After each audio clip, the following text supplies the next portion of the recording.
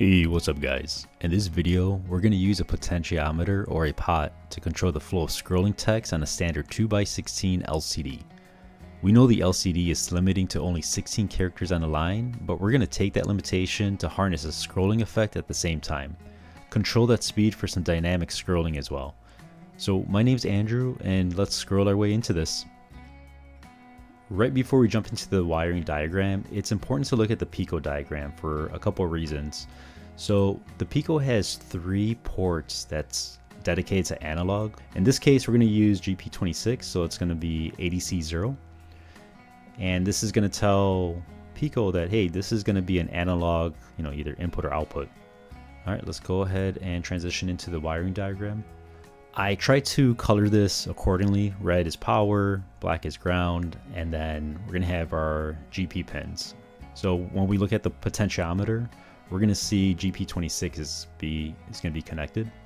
And then obviously our LCD, which is going to be our SD and LCA at GP0 and GP1. So let's go ahead and go into the code itself. I'm going to refresh my environment. At the bottom right, we're going to see MicroPython Raspberry Pi Pico. Let's go ahead and do that. Before I start talking about the code, I'm just going to go ahead and run this. And essentially, I have my potentiometer all the way scrolled down to 0, 2 states. There's going to be a 0 and a 1. So right now, we're using GP26. And here we can see that ADC, so this can be an analog. And we're converting it equals 1. So don't think about this as 1 divided by whatever value this is, the 65,000, it's really going to be set to 2 buckets. So it always starts at 0. Higher the number, the more sensitive it is. But all we care about is going to be a high and a low. So there's going to be a 0 state and then a 1 state. 0 is going to be our slow speed. 1 is going to be our fast speed. Next, we're going to have our Raspberry Pi static line. This can be on line 1. So this is going to be less than 16 characters. I spaced it nicely. It's not going to do anything. I'm going to have a next variable that's really going to say, hey, whatever space you have, we're going to multiply it by the amount of characters we have.